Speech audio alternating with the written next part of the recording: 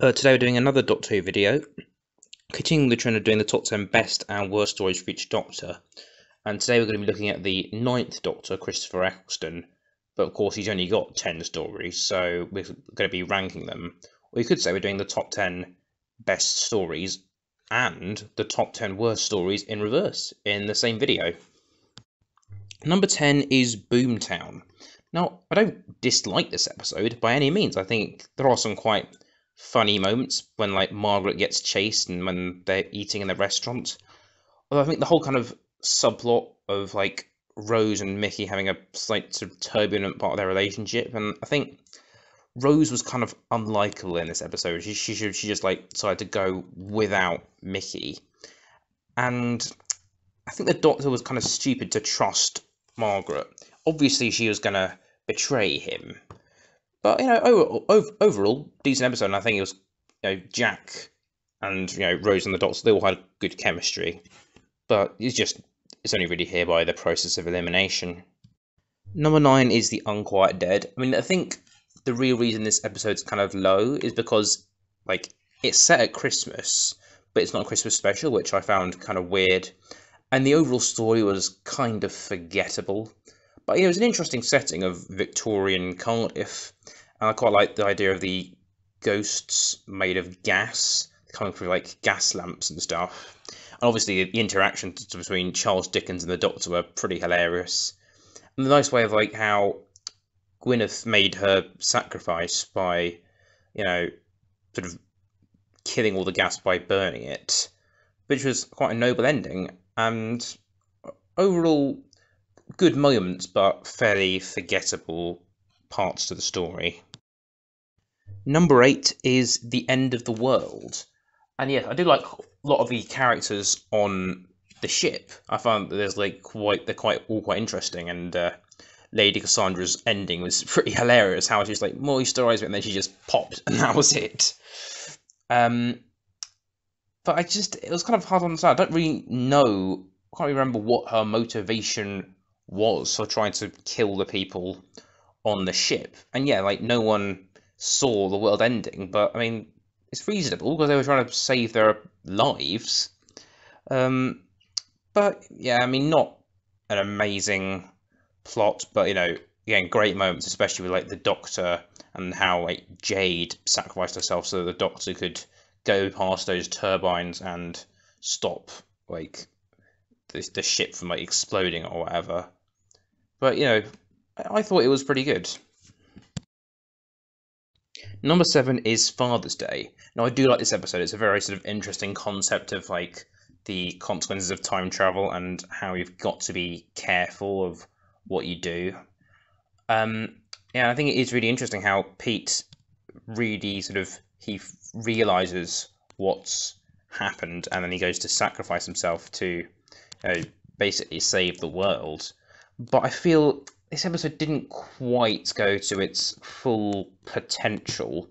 Instead of having going to the future and finding out all of the different things, the way the world would be different if Pete hadn't died, they instead have these Reapers, which weirdly don't appear again, which isn't. I mean, it's kind of explained how they're not actually time police; they're just predators that happen to find it this time. It's just weird that we haven't seen them again. And so I was thinking, if this episode could be a bit more Turnet, it would have been better. But what we got was still pretty good. Number 6 is Aliens of London / World War III. I mean, the first half, not a lot really happened, and although apart from the pig crashing into Big Ben on a ship, and the Doctor and Rose returning home only to find out they've been a year late. I think the second half, it really kicks off with Harriet Jones, who was a fairly likeable character, not an amazing character, but I think she had good chemistry with Rose and the Doctor. But also how Mickey and Jackie were properly involved in the story, and they were actually helping to save the world with them, and how the Slitheen are they are people that they're disguised as just humans. I just think, I mean, the farting joke I actually quite liked. I think farting is funny. So I didn't like dislike that bit at all. I just also quite like the ending of how they were able to, they took a risk of trying to explode. They put like a bomb near like the room that they were trapped in, and it was worth it. I thought it was quite an interesting two-parter. Number five is Dalek, and I mean, in this episode, the Doctor is kind of unlikable, but it just shows how like much of a kind person that Rose is to like the Dalek, and how it's quite weak at the start, but then it goes to show like how sort of powerful the Daleks really are. It's one of the few episodes where the Daleks are kind of scary. They're able to like it was able to like go through the doors. It was able to elevate, but in the end, it killed itself, which was kind of like noble in the end. It didn't really. It kind of just explained a lot about the Daleks. I think it was just a reasonably good way of reintroducing them. Number four is The Long Game. And I just kind of like the sort of setting of how on Satellite 5 there are floors and there's a mystery of floor 500 and they don't know what's there. I mean, the actual climax isn't that amazing, but I just think there are really good moments with like the Jagrafess and the editor, played by Simon Pegg. I think Adam really kind of gets his just desserts at the end. I mean, I don't hate him as much as everyone else does, but it was just so funny to see him get that sort of implant in his brain and how his mum clicked her fingers and his head just opened, which I thought that bit was just so hilarious. Yeah, I mean, a lot of just quite funny moments in it when they first arrived, and there's like people are just like selling food and like shouting and all that, which I thought was a pretty funny way to, do the episode. But I mean, yeah, not.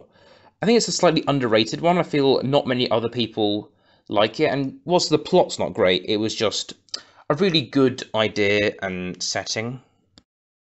Number three is Bad Wolf slash Parting of the Ways, and I love the beginning bit with all those like game show things when the Doctor ended up in Big Brother, and it just as soon as they found out that he was there, and they had like the music playing, but there is it was like a futuristic version, and how these game shows are like really dangerous. And obviously, the moment when Jack Harkness was being with those two robots, and they like took his clothes off, and then he shot them by shoving a gun up his arse, was so funny. He's like, you really don't want to know. But I think the real like godsend of this episode is the weakest link bit, and I love the weakest link. I think it's such a great show, and how I like how the android was actually voiced by Anne Robinson, and the whole sort of tension of like who is going to be shot next. But it turns out, in the end, it turns out it's not actually as bad as they thought. They're not actually killed; they're sort of displaced. But yeah, the weakest link bit was just funny. It was exciting. I just loved it. Yeah, but then there's even more of a surprise when they found that there were like Daleks in the story. It didn't even seem like a Dalek story at first, and when Rose was like separated from the Doctor, and then she was able to get back. That was really, really satisfying. And this is a regeneration story, but I feel this one has given a slightly different flavour to other regeneration stories. I feel the other ones are often kind of a bit more emotional. The whole kind of story is based on them like dying. Well, I'm especially like the Time of the Doctor and Twice Upon a Time. Although, I mean, yes, I did actually really like the End of Time, but I think this one is much more dignified. It wasn't like it was only like the last few minutes where we realised the Doctor was going to die. I just feel it was quite just amazing. Like how like, the Doctor, Rose and Jack again, great chemistry. It was supposed to be like a really strong two-parter. Number two is Rose, which I think is such a good way to start the series. I mean, if you're going to have like a new Doctor, you've got to start with a banger, and number nine so did. It was just start off the life of like an ordinary girl, like working in a shop, but then there was like the sort of scariness of these Autons, and then suddenly the Doctor comes out of nowhere and saves her. But then it's the whole mystery of them, her and Clive trying to find the Doctor. It was a little bit like Love and Monsters if you think about it, but this episode had just so many hilarious moments. It was kind of a light-hearted episode, especially like it did look a bit dumb, but I think that was what made it even more amazing when Mickey got eaten by the wheelie bin, and then he came back wanting pizza, pizza, which is just so funny. And then like he was kind of the fake him was like, you know, asking Rose where the doctor is, and the doctor just comes out of nowhere and just like, you know, puts the cork in his face. I mean, the climax itself wasn't amazing, but there were just, this episode had just so many great moments, and it was just so, the timing, it was just so perfect when like the doctor just appeared out of nowhere. It was just such a great way of, you know, starting the show, and it was just, it really brought life to the revival series, and I'm really glad they put this one first. For obvious reasons, there are no honourable mentions, and we'll move on to number one. And the number one best Doctor Who episode with the Ninth Doctor is The Empty Child / The Doctor Dances. Interesting setting. Wartime Britain is, I always find that like a really interesting place. And like they chased like a bomb at the beginning, but you didn't really know how did that lead to a child, because you don't really, like a child with a gas mask on his face, because you don't really know what he is at first. You find like he's Nancy's brother. Well, turns out he's actually Nancy's son, but it's just a wonderfully creepy concept of like the child saying, "Are you my mummy?" and then turning people into like sort of zombies. Again, like Jack, Rose, it was the introduction to Jack as well. I think Jack was just such a likable character, just such a legend.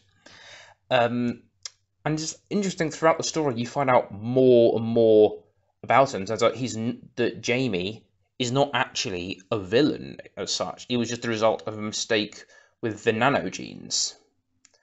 And like who could, and obviously when they were able to figure out an ending and how to end this sort of plague by reuniting him with his mummy, and they found out how he's actually just, the gas mask is just sort of fused on using the nanogenes, but they were able to find out the DNA, and they were able to get him back to life, and then get all the other people back. I mean, who could forget the ending? It was just such a happy ending, and he's even got like a dance in his step at the end. He's just like, Rose, I can dance. Yeah. Anyway, it's just such a great ending, pretty much engaging all the way through, and that is all the reasons why I feel that The Empty Child / The Doctor Dances is the number one best Doctor Who episode with the Ninth Doctor. See ya.